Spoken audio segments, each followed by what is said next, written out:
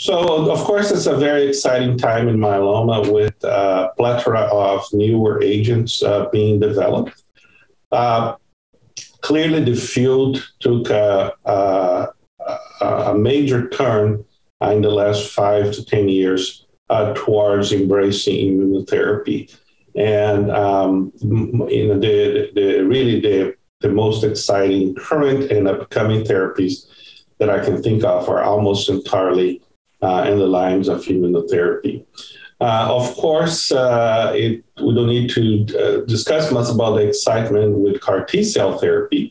We're in a scenario now we have 2 agents approved, at least in the U.S., and that is slowly reaching more and more patients and yielding good results. But I don't think it's going to be the end-all solution for myeloma, as access remains a barrier, and the disease still often recurs after CAR T-cell therapy. And so I think there are other approaches that are just as exciting, particularly with the bispecific T-cell engagers, and they're much more and more fastly scalable.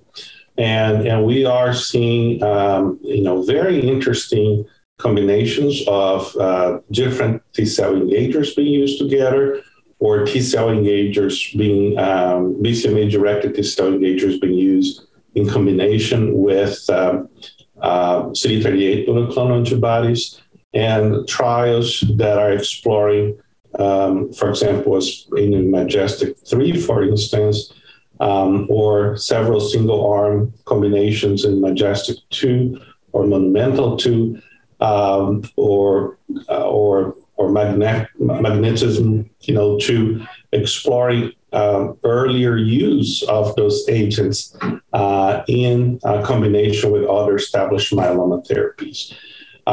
So I think that has a huge potential. I don't think we're too far from time when we might be treating myeloma without any kind of more traditional drug, or we might be relying on a 100% immunotherapeutic approach. And I believe that by seeing how fast and reliably those agents can lead to deep responses, early on. Apart from those, immunotherapeutic approaches, I think there's still still not totally fulfilled promise of BCL2 inhibition myeloma, and that's clearly a very powerful way to contain disease on the patients who have translocation 11-14 or patients who have high expression of BCL2. It's not going to be a mass approach to myeloma, but in that niche population, which should be about 20% of the patient, those therapies can be transformative. So we need to explore that further, and we also probably need better agents that lead to BCL2 inhibition. And last but not least, we always need more mechanisms, exploring more mechanisms of actions, and there's several combinations being developed with XP1 inhibition. I think that are a promise, and I think particularly if we can develop biomarkers that can help us properly identify what patients are more likely to benefit from such approaches.